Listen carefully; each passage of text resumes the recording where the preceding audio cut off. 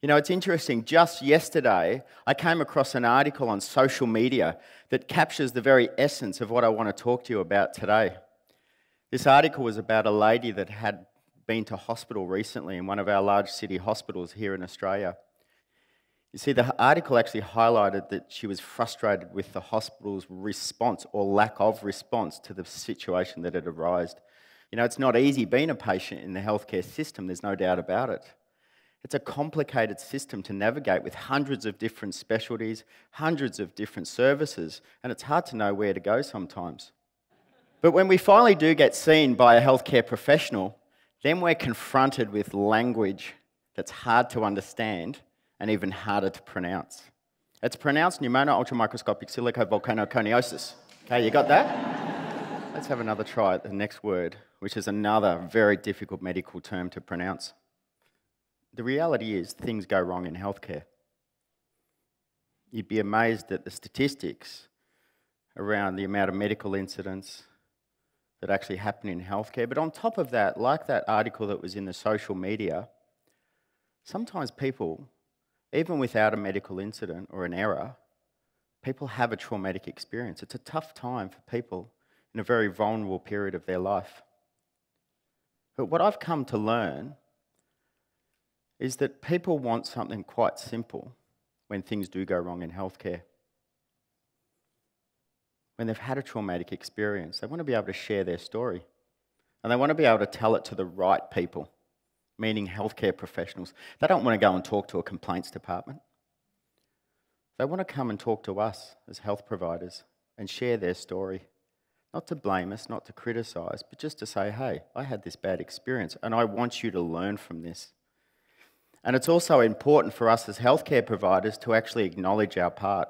That's a powerful thing to be able to provide patients in terms of their healing. And we're relevant to actually say this tough word, to actually say, I'm sorry. It doesn't necessarily have to mean that I was at fault, but it's to say, I'm sorry that you had this bad experience. Because there's no doubt about it, healthcare professionals are a committed group of people. They work around the clock and they study for hours on end to provide the best experience they can. But the nature of medicine is things can't always end up well. So it's important to have that conversation. There's a rumour that saying sorry creates a threat of being sued. Maybe that's the case, but there's also a lot of study, a lot of research out there to actually support the complete opposite. It actually reduces the likelihood of litigation. The reason people tend to sue is because they can't have their story heard. So they either go to the newspaper or they take it to a courtroom in order to have their story heard. That's what it's all about. So it became this question for me personally, is why are we not listening to our patients' stories? Why are we putting up this wall of defence? And why do we have so much trouble saying this word sorry? As I'm sure you can all appreciate, you've had times in your life where probably a sorry would have been the right thing to say. But we tend not to. We tend to hold back. So this is the question that remained in my head for quite some time. What was actually holding us back from actually having this conversation with our patients?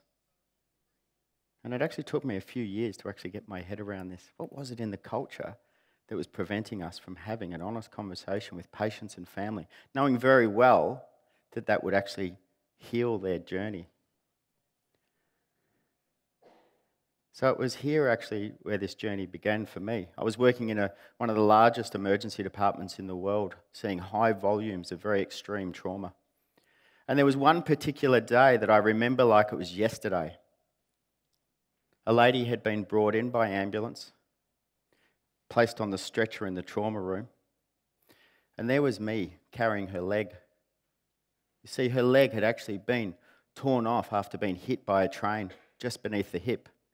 So I was walking along the trauma bay with this leg and her shoe was actually still on. It was a blue shoe with laces.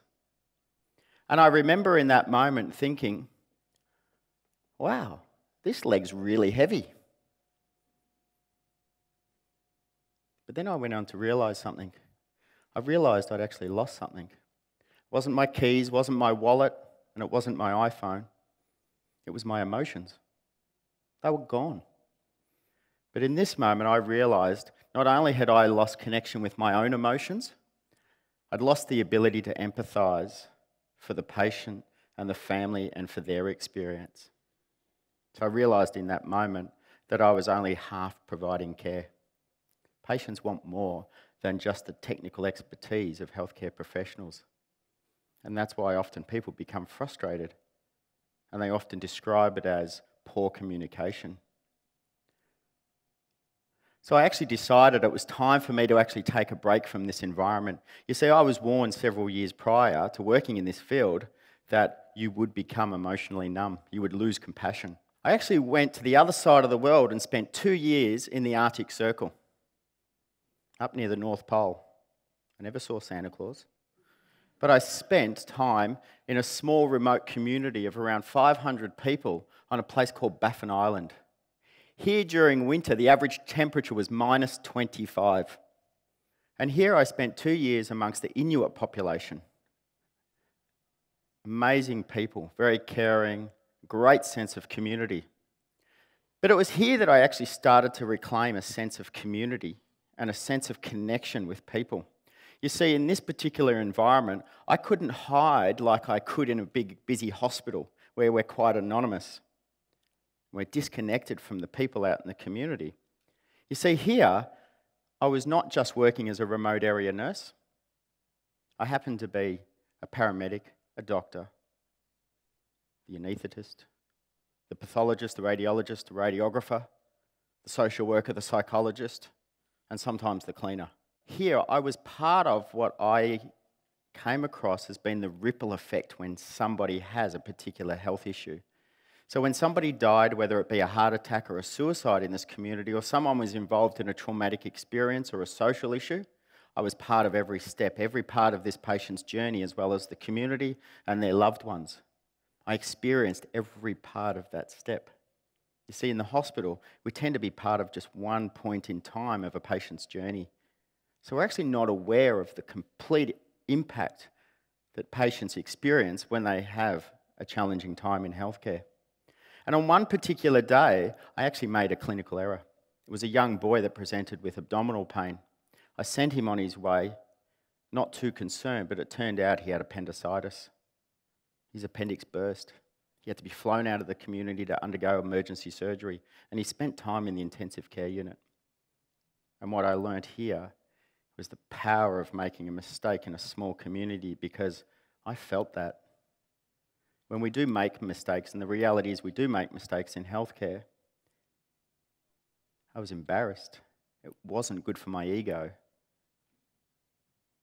And I actually walked around town feeling very different because I didn't know how the community perceived what I'd done. When I went to the shop the very next day, I bought bread off this boy's mother. I couldn't hide. I had nowhere to hide. So when the boy finally returned healthy back into the community, we had a conversation. And he actually apologised to me for all the trouble he'd caused. So there was a moment in my mind where I thought, wow, I think I can get away with this. I can just slide out under the radar, and they're none the wiser. But it didn't feel right in this community. The truth is, I've seen cases and been involved in cases in healthcare where we have slid it under the radar because the patient's none the wiser. But in this location, it didn't feel right. These are people that welcomed me into their community and trusted me to look after the health and well-being of people in desperate times. So I had to draw from my courage and to actually look at them in the eyes and explained actually the mistake that I'd made, and I said sorry. And you could actually sense it in their smile as to the appreciation they had for my honesty. So while still in the Arctic Circle, I actually started working for an air ambulance company. And here we would actually fly around remote communities in this particular region in order to remove patients that were sick or injured that needed to go to a major hospital. On one particular day, we actually flew into a remote community in order to retrieve a man that had been bashed by 2 men with baseball bats. It was almost like a mafia-style attack. So I came in and we actually loaded him into the back of the aircraft in order to fly him for 2 hours to a major city hospital down south.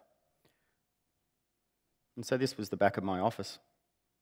Quite a confined space. So we had this patient loaded onto a stretcher into the back of the aircraft where he had a hard collar in place, IV fluids, and he was strapped down onto the stretcher with seatbelts across his chest and his legs. The aircraft was taxiing, positioning ready for takeoff on a day that was around minus 25 degrees Celsius, with the runway, a dirt runway, completely covered in ice and snow. So we were just about ready for takeoff, and the patient actually became agitated. So he actually started unbuckling himself and to start to get up. So I gently placed my hand on his shoulder, pushed him down and said, "You just need to keep still, we're just about ready for takeoff." Again, he got up. Again, I pushed him down. And we did this dance several times before I actually lost my temper. It was a tiring job, we worked long hours. And I looked down at this man, there I was, sitting in my seat, looking down right on top of this patient.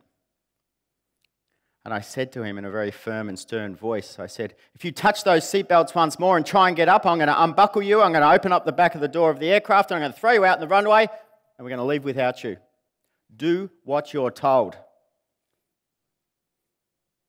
I placed my headset on in order to be able to communicate to the pilots over the loud roar of the twin turbine engines ready for takeoff. And the captain of the aircraft actually said to me, he asked me a question. He said, "Are you aware of this guy's background?" And I said, "Only that he's been beaten up by two men with baseball bats and left in the cold to die." And he said, "There's a little bit more you should know about this man. Those two men were actually the brothers of a woman that this man murdered." In that moment, I reflected on the fact that I just yelled and pushed around a convicted murderer. But then I went on to realise something. His agitation was part of the way I'd been treating him. You see, in big hospitals, we tend to treat people sometimes in a very impersonal way. We get focused on the task, and we actually believe we are something different from our patients. We have this power imbalance. And what I'd realised within myself is I'd lost really what my position of authority was about. I was an authority on emergency services, not an authoritarian over a patient. I wasn't treating this man as an equal. It didn't matter what his background was.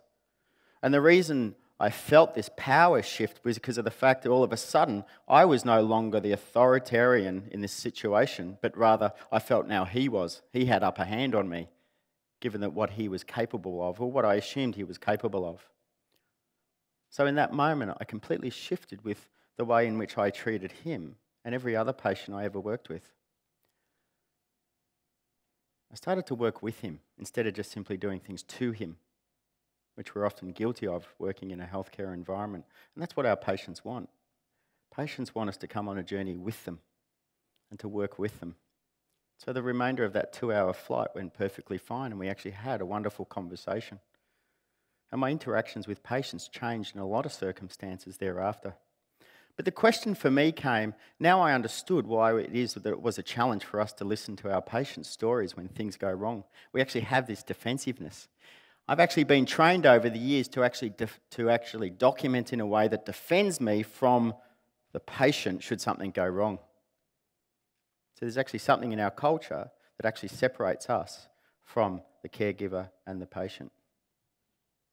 We don't necessarily do it intentionally to cause harm, but ultimately when things go wrong, it does cause harm in the experience and the eyes of our patients and families.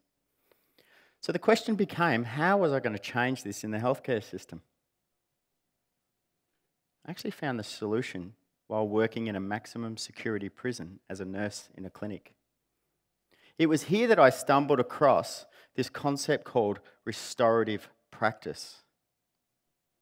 And what it was people coming together, victims of crimes, coming together to have a conversation with the perpetrator, with the offender who'd been found guilty of this crime. Even in cases of murder, extreme cases of crime, the victim sat there in a room with the offender to have a conversation about how this crime had impacted on their life, not just in that one moment, but the ripple effect that took place in people's lives thereafter. And just by sharing that story, the victim felt a sense of relief. But it even got more powerful, because what happened was the offender would listen to this story and be not only moved by the actual story, but actually surprised by the impact that it had far beyond just the crime in that one moment. And the offenders would actually go on to provide an authentic apology. An authentic apology that connected with that patient's lived experience. That victim's experience. And the perpetrator was even given an opportunity to share their story, what was going on in their life at that time of the crime. And some victims actually found empathy for the perpetrator. In some cases, victims and perpetrators have actually come together to go on to actually work together to create social change as a result of this powerful model. This model is also used in schools and workplaces where harm has been done through things such as workplace bullying and bullying in schools, where people come together to have this conversation. So what my time taught me while working in the Arctic Circle, in the most unlikely place where I'd learned some of the most profound lessons in my life amongst the Inuit people, and what I learnt in this prison system, was that when things do go wrong in healthcare, patients and their families aren't really interested in suing. They're interested in having a conversation. And it doesn't matter how severe the case is, patients and people in general, from my experience, have this amazing capacity to forgive. But what it needs is a conversation with the people that are involved. It's a conversation of actually being able to say, this is what happened to me. And to have the right people to listen to that story. And for people like myself as healthcare providers to acknowledge our part, and where relevant, to say sorry. And that's where the forgiveness happens, and that's where the healing takes place. We need to change our hierarchical and defensive culture and nature of healthcare. It's not good for us as healthcare providers, and it's not good for our patients and the families and the people that come through our healthcare system. It's about time we genuinely started working together as a collaborative team. We actually don't need lawyers, and we actually don't need complaints departments. We need to be able to have an open dialogue. And if that happens, patients and their families, even when things go wrong in healthcare, can actually go on to tell a different story. And it's one of positivity.